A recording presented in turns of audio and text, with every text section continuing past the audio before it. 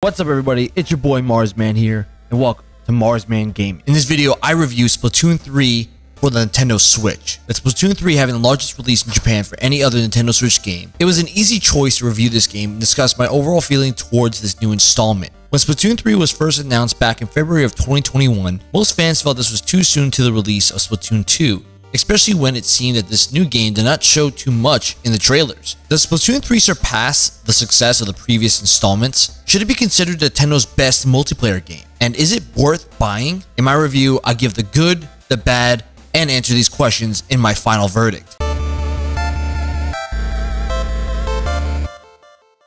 Let's start off with the good. Overall, the gameplay of Splatoon 3 is very smooth. I feel that Nintendo has found the perfect combination of gameplay mechanics and movements that make this game seem very fluid and easy to pick up and play. What Splatoon 3 does very well, which is hard to come by for any FPS title, is the great combination between social and ranked style of matches. Most FPS fans can understand that when playing games like Halo Infinite, Call of Duty, Apex, and Fortnite, there's a level of sweatiness that comes in these style of games. Basically meaning that if you aren't on your A game, you will not be successful. Splatoon 3, however, makes it so that anyone can pick up and play, but also rewards those players that strategize and learn the pro tactics. The basic premise of the game is that each weapon you equip has its own core styles of combat, while providing an ink grenade and special ability that seems easy enough to understand and get used to playing. This game prioritizes the social function of old Splatoon titles, and you can see how far Nintendo has come to expand what fans loved the previous games and brought to this new one. Building on the last segment, I really love the weapons. Splatoon has always been known for introducing some wacky and interesting ways to combat your opponents. Whether it's the handheld paint guns, hydro paint turrets, or katana brushes, Splatoon 3 has found a way to make a very unique game feel more interesting with the many ways to play. Each weapon has its advantages and drawbacks, which really opens up the strategy that goes with this game. Each weapon carries a specialty grenade as well as a special ability. The grenades each vary in purpose and effectiveness, but the best part has to be the outrageous special moves. Some abilities are straightforward in creating a bubble shield or wielding paint bazookas, while others are over the top where you can wield a mini tank or shoot long-range missiles. The Booyah Bomb literally has you go Super Saiyan and drop a spear bomb in the middle of the map.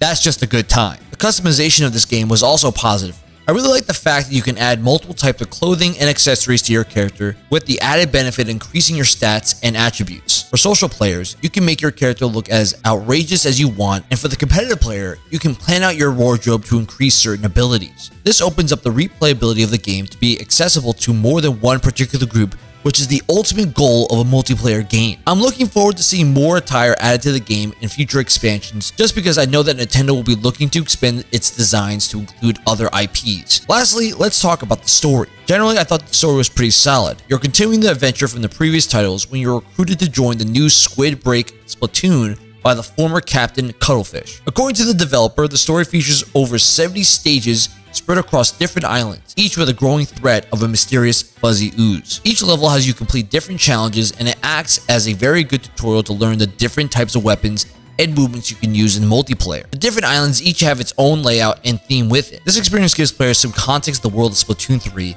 that is currently taking place. I really enjoyed the boss battles in this game. Relatively easy, but the different attack styles and very Nintendo-esque methods of fighting. The different art styles of the missions and characters were very vibrant and goofy, which always fits these types of games. With the good, we have to talk about the bad. One of the major negatives I have so far is the issues with connectivity and matching with friends. It seems that in the early days since release of Splatoon 3, they've had some issues with the servers and handling the mass number of players that have joined the game's population. Nintendo has not yet mastered making servers that can handle this many people joining a lobby. There were times where I would load into a lobby and my connection would time out a few times before connecting into a game. The method for joining with friends also needs to get revamped as well. It should not be this difficult to invite friends to play a multiplayer game in 2022. The way that Splatoon 3 formats inviting friends to games is basically tedious. I have to start a lobby and open a room for friends to join. Then after a game ends, you need to pick the option of keep going. If one of your friends doesn't pick the option fast enough, then they will be kicked out of the lobby. It's unfortunate because I feel that Nintendo has really done a great job in establishing a multiplayer game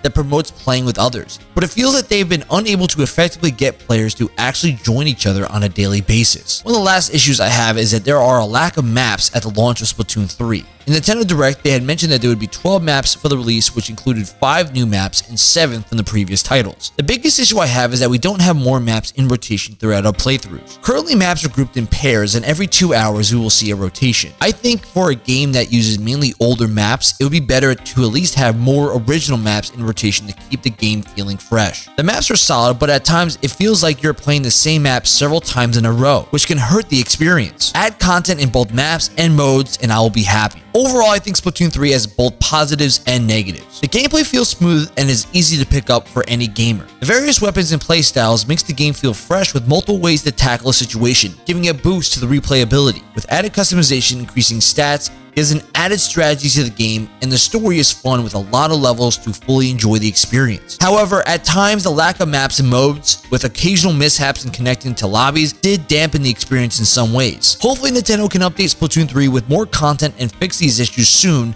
because they have a fun game here. Overall, I'm giving this game an 8.7 out of 10. Nintendo has made a great multiplayer game that is a lot of fun to play and worth the purchase. Nintendo has found ways to improve on their already successful formula and expand on the series, making it feel larger than before. Should this game be considered Nintendo's best multiplayer title? That's a tough question. If they were to add more content, give more weapons to the player, and fix matchmaking issues, I'd say it's a current possibility. If I had invited my family over for a game night, I feel like I'd still pick Smash Bros. Ultimate, but Splatoon 3 is definitely a must play. Thank you everyone for watching, and please, if you like this type of content, please drop a thumbs up and subscribe for more future content. Until next time, this is Marsman from Marsman Gaming, signing off. Peace.